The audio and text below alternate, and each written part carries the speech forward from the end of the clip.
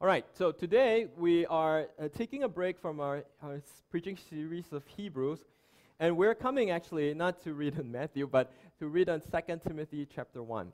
Right, so if you have your Bibles with you, I invite you to turn with me to 2 Timothy chapter 1, verses 1 through 7. This is the passage that we're going to preach on today. So 2 Timothy chapter 1, verses 1 through 7. And if you're there with me, I invite you to stand as I read God's word.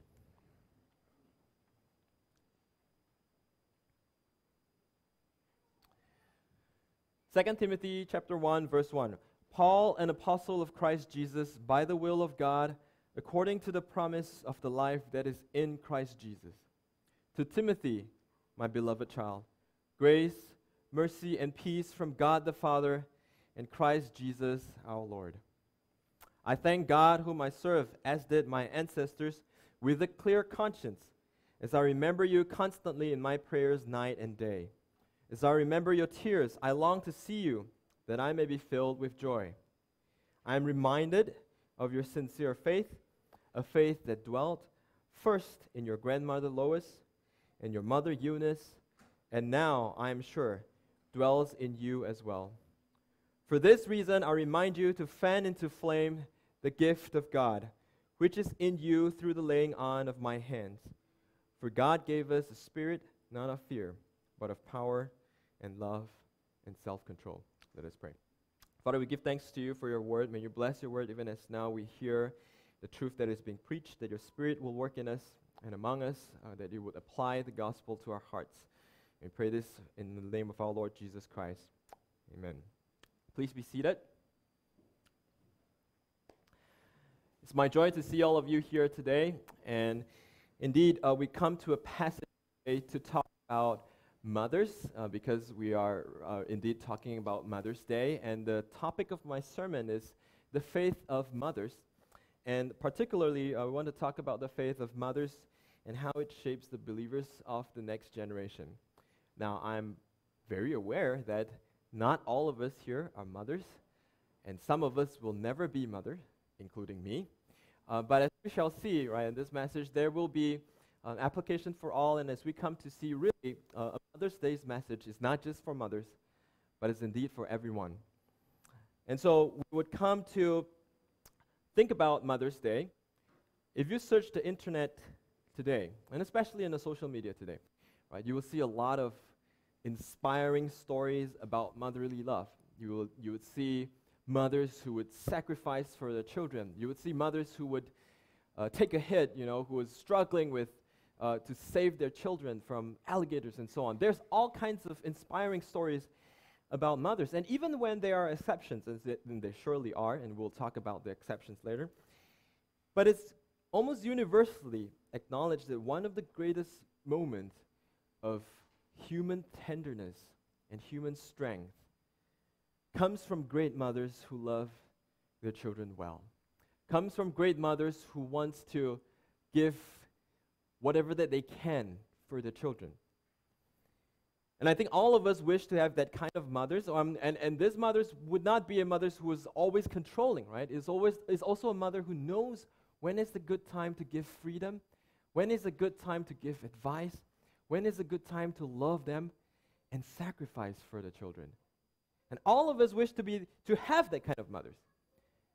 And in turn, when we grow up, if you have the chance to become a mother, all of us wish to be that kind of mothers to others as well. So in the passage today, we want to look at some of the encouragement to those of us who are mothers and to what you're doing. But also, I think, to point to a greater reality that allows us to appreciate mothers and to love them well. Okay, so we'll look at 3 points. I don't have any slides that I have today, so it's just this, all right? But we'll look at 3 points, and I'll repeat them over again so that you would remember, right? The first is, for the mothers, your faith is remembered. Your faith is remembered. Second, your faith is passed down. Your faith is propagated. And finally, I think more importantly, your faith is not on you. Your faith is not on you, right? So let's look at the first point, right? Your faith is remembered. Now, if you look at the passage that we've just read, If you look at 2 Timothy chapter 1, verses 1 through 7, if you exclude the greetings, right? Paul has greetings from chapter 1, verses 1 through 2. If you exclude the greetings, there's a word that pops up very frequently. It pops up 4 times in 5 verses. And you know what word that is? The word is remember, right?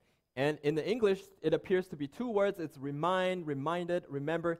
But in the Greek, it really is one root word, right? It comes from one single root word. And Paul is writing to Timothy. As he's writing to Timothy, he's remembering him.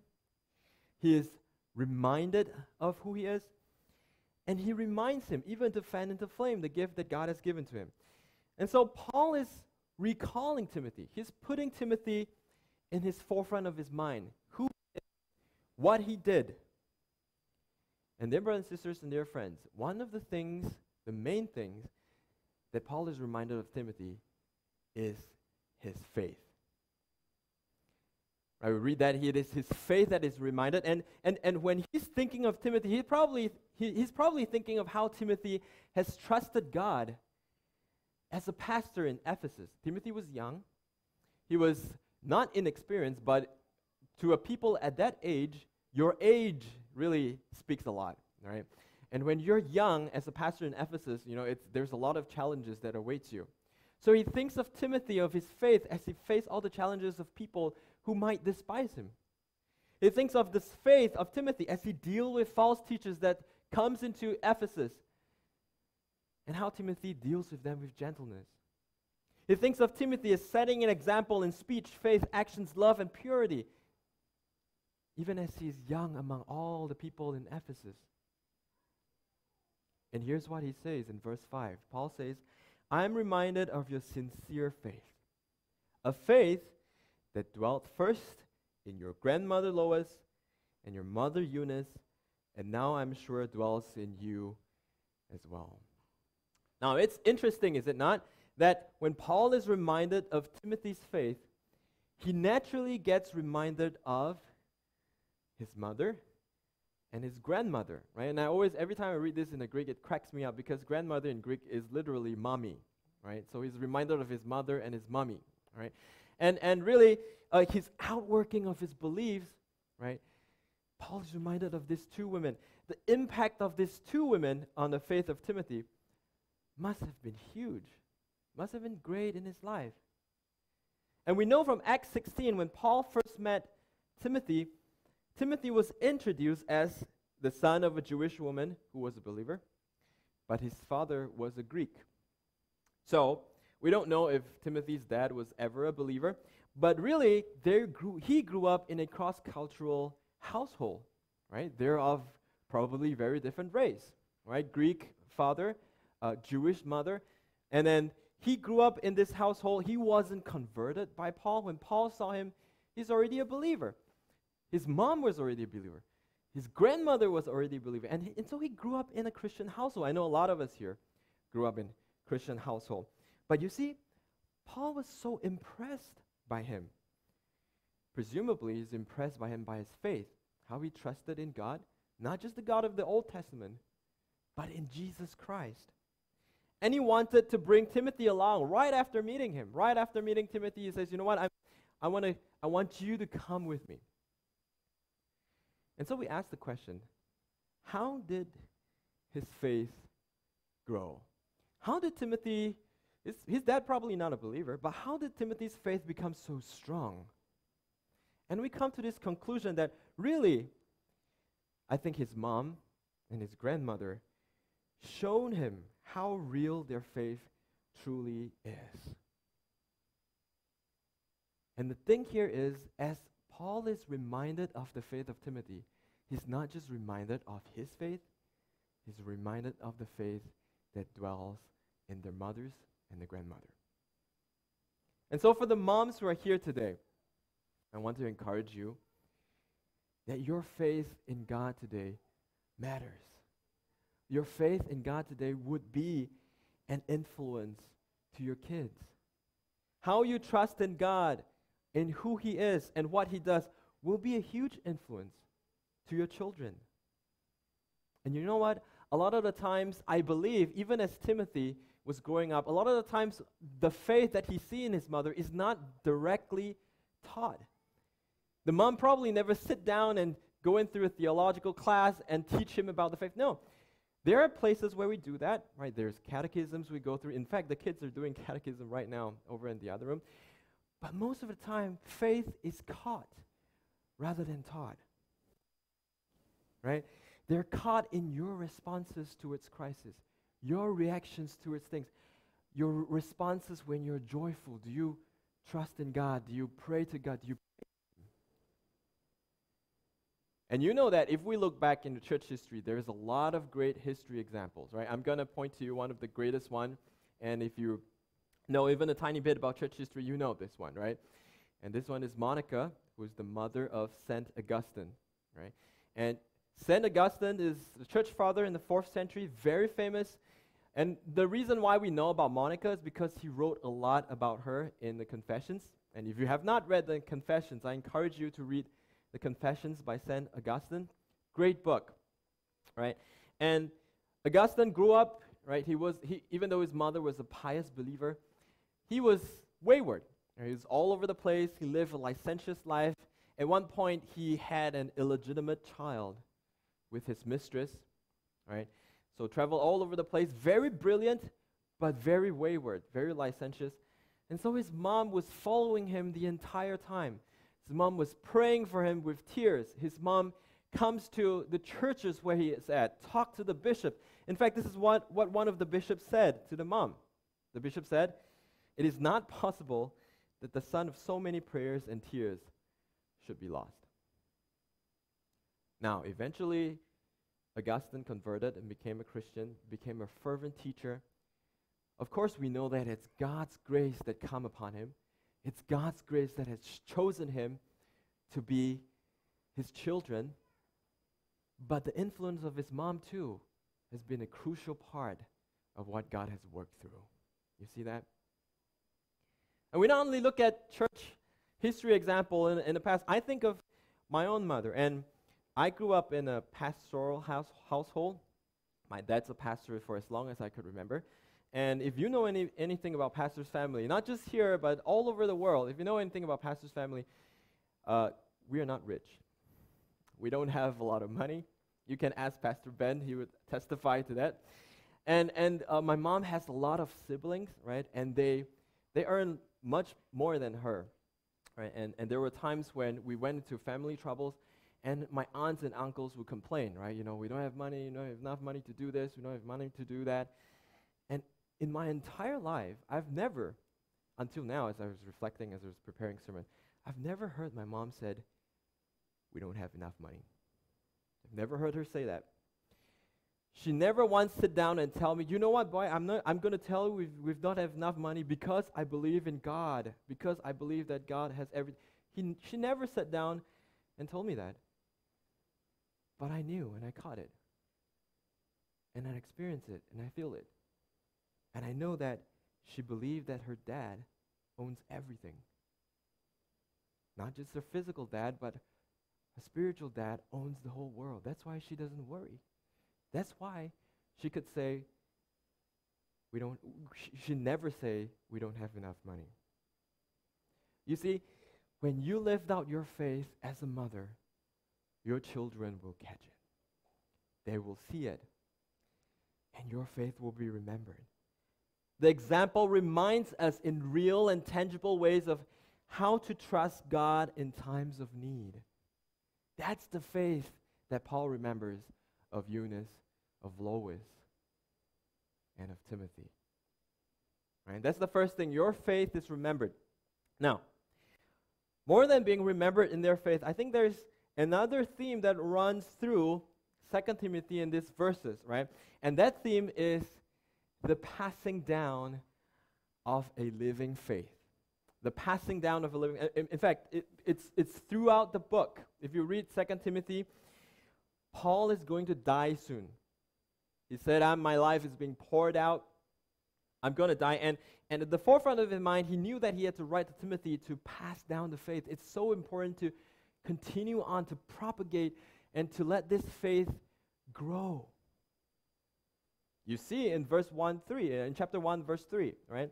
It says, the God whom I serve, as did my ancestors, right? He's pointing to a tradition that he didn't start, but it's something that he gotten from someone else, from his ancestors.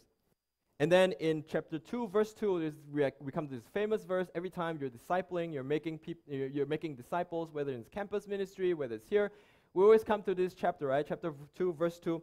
What you have heard from me in front of all these witnesses, entrust to faithful men who will be able to teach others. You see, from Paul to Timothy, entrust to faithful men who will be able to teach others. There's 4 generations of people there.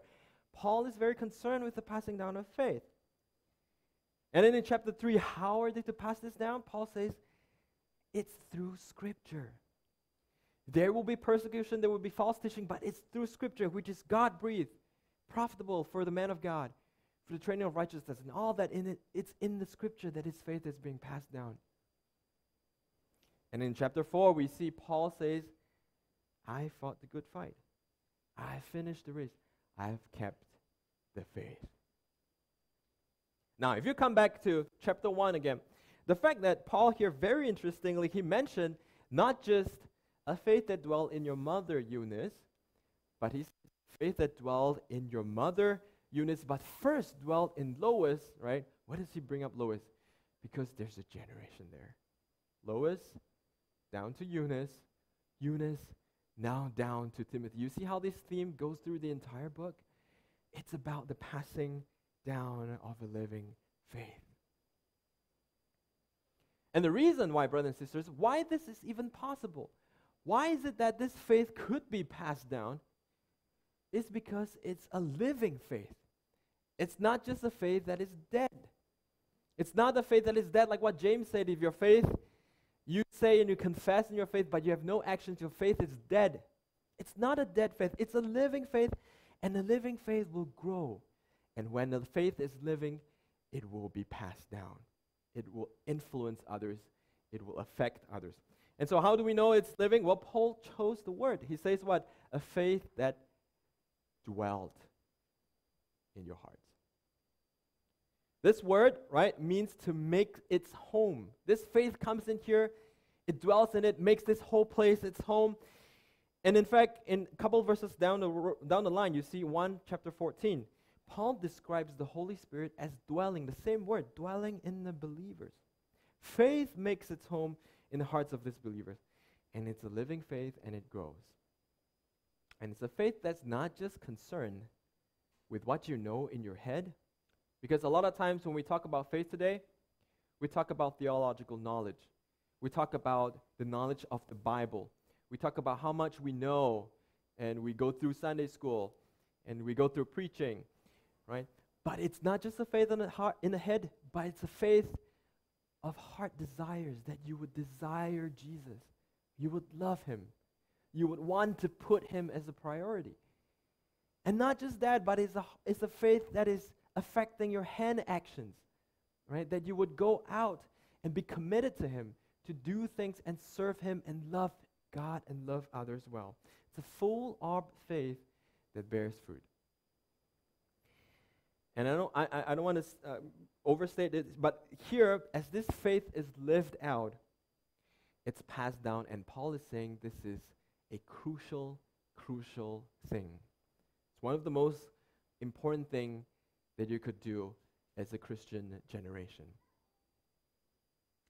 So here today, mothers, I want to encourage you that your faith is passed down.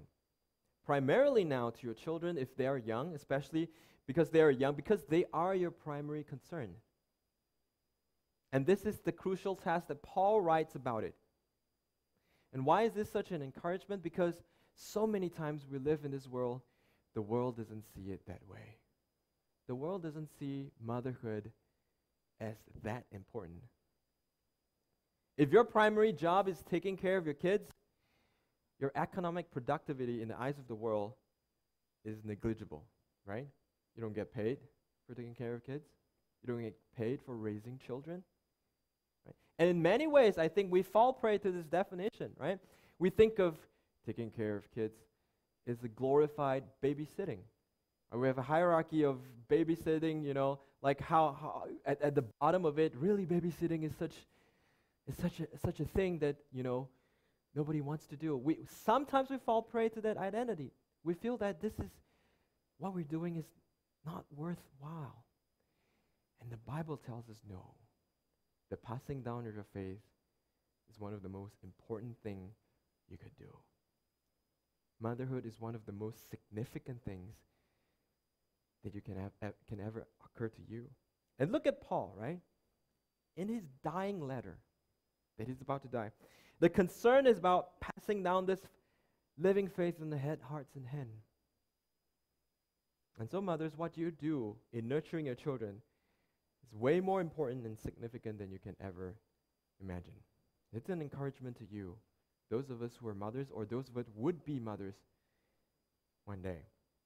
Now, if I end my sermon here, some of you who are mothers, or some of you would be mothers, would be very inspired, right? You would say, well, I see, how this is such an important task, so significant, I go back, I would do it again.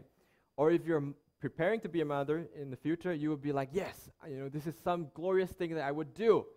I would go and do it, right? And you want your faith to be remembered. You want your faith to be passed down. And it's true, and it's all true and good. Some of you will be very inspired, but some of you would be very crushed, right? You think about Monica, and you say, how in the world can I do that? How can I persevere with my kids? How can I have so much responsibility upon me and still take care of my kids? In fact, if you've been hearing me say, maybe some of you it's really painful for you to hear what I've said in the first 2 points, because it's already hard enough that you're bringing them to church. You're already struggling. And there's so many times that you feel like a failure because you don't feel that you're a good mother to your children. And if I end here too, some of us would think that today's message has got nothing to do with me because I'm not a mother, nor will I ever be. But then all of us would be missing the point. All of us would be missing the point of this Mother's Day's message. What's the point? Well, let me back it up a little bit. Right? If you listen to Z88.3, and I do sometimes on my car, listen to it, and there's this guy who comes on with a very deep voice, right? His name is Steve Brown, right? And he has this little segment called "You Think About That," right? And yeah, I know some of you have heard that, right? And so this is from long time ago, and he says this, right? And I'm just using it as an analogy. He says, you know what? When you try to pursue happiness, normally you don't directly pursue happiness, right? I mean, happiness is not something that you directly pursue. You don't say, well, I want to be happy, I want to be happy, I want to be happy, and then you go and want to be happy. No, happiness comes really most of the time, actually, happiness comes as a side effect of doing something that you enjoy, right? Whether when you go to watch a movie, you engage in deep relationship with your parents, with your spouse, with your friends, or you go for a vacation, or you do other things, right? And then happiness comes. And what's the point? When you really focus on happiness, you normally don't get it. You normally miss it, right? Now, in the same vein, come back to this message, right? Mother's Day's message, if we only focus on the mothers, you will normally miss it. Mother's Day's message is only meaningful and encouraging, I believe, when the mothers are not at the center. When the mothers are not at the center. Why do I say that? Look at the greater context of 2 Timothy. Paul knew the importance of remembering faith. Paul knew the importance of propagating the faith. But you know what? He kept the main thing, right? He kept the main thing. What is the main thing, you say? What is this whole thing that Paul is really drumming into Timothy? Then mothers is just a side note. And the main thing we find in chapter 2, verse 8. This is what Paul says. Remember Jesus Christ, risen from the dead, the offspring of David. Therefore I endure everything for the sake of the elect, that they also may obtain the salvation that is in Christ Jesus with eternal glory. Dear mothers, dear friends, dear brothers and sisters, the reason that motherhood has value, the reason that passing down of your faith is significant, and the reason that your work as a mother is not in vain is not because what you have done or what you can ever do to your children, but because of what God has done to you, and of what God is doing to your children, and of what God will do to you and your family. You see, mothers, your faith is remembered, your faith is passed down, but most of all, your faith is not on yourself. Your faith is on Jesus Christ. And when we do that, when we focus our attention to Jesus Christ, and when we realize that this is the object of our faith and not ourselves, that's when we have the joy to live out to being a good mother. That's why we have the courage to admit failure and say, I failed as a mom in some ways, but I can be strengthened again in my God. You see, the promise of life to your children is not in you. Look at even the first verse in 2 Timothy. It says what?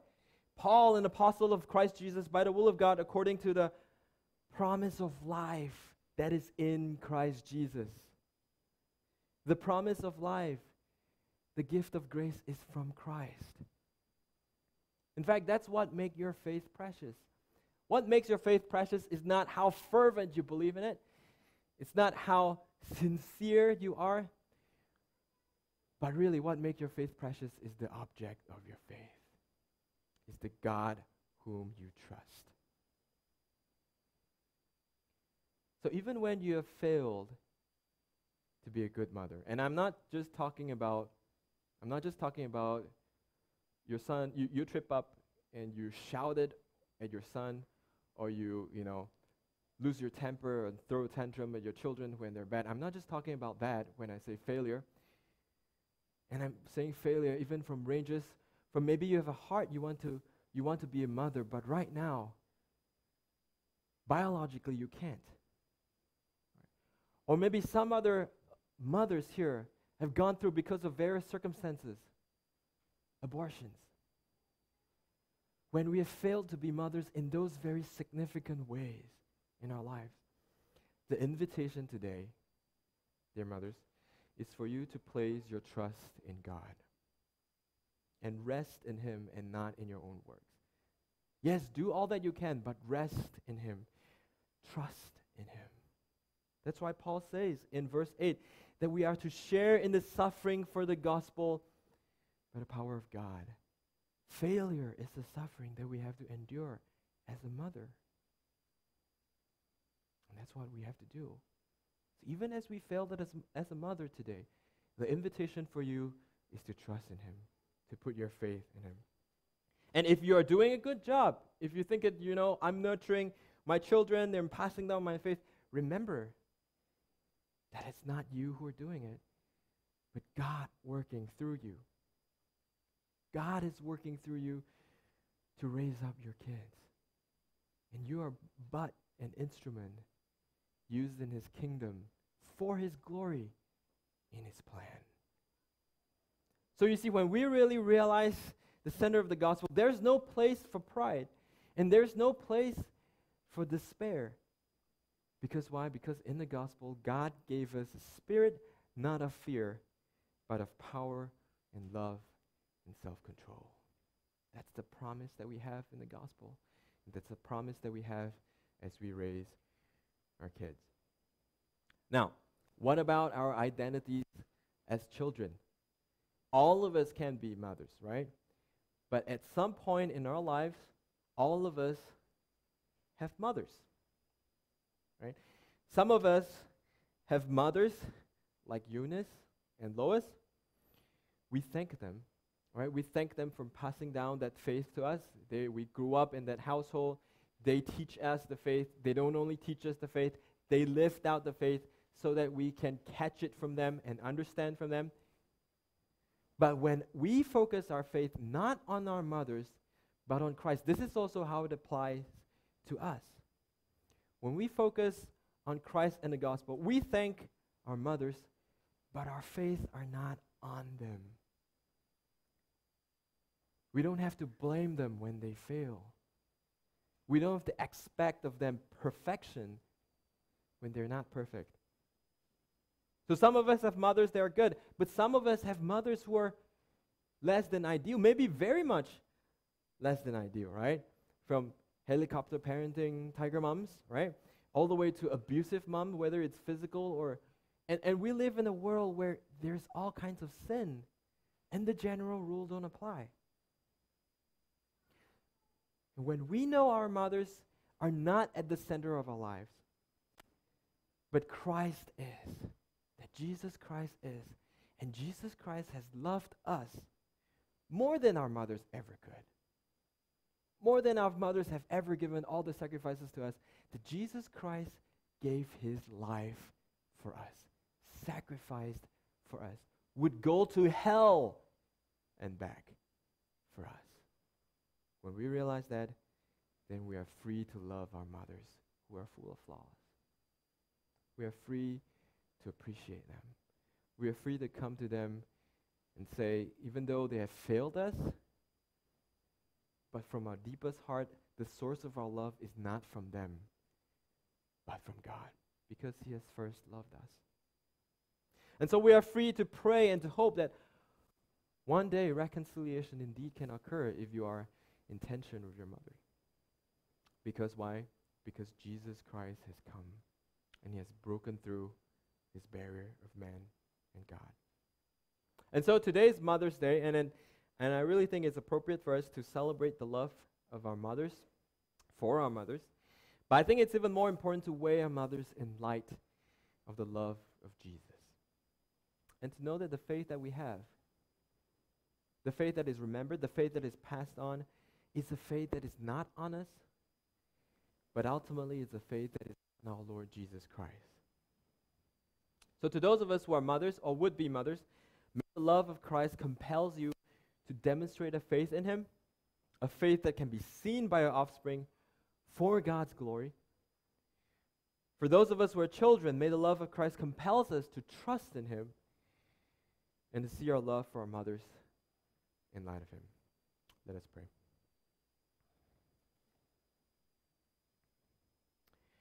Father, we come before you and we give thanks to you because, Lord, you have loved us more than our mothers ever could. You have loved us and given us your only begotten Son. You have crossed the boundary between creature and creator, and you have come into this world, born in a manger, died for us on the cross, so that we would be your children, so that we would be touched by your love, so that we would have this love to love the people around us, some of them who are really hard to love. Lord, even as I think of them, even as we think of perhaps our difficult mothers, Lord, I pray that you stir in our hearts a love to remind us of how difficult we are for you to love, yet you have loved us. And let that love inspire us to love our mothers in the same way, to thank them, to appreciate them. And also for us as mothers, O Lord, let us love our children in the same way that you have loved us, with grace and compassion, with holiness and justice. And so, Father, help us today as we come to you, and may the Holy Spirit work in us even as we leave from here, that we would glorify you in all the things that we do. In Jesus' name we pray. Amen.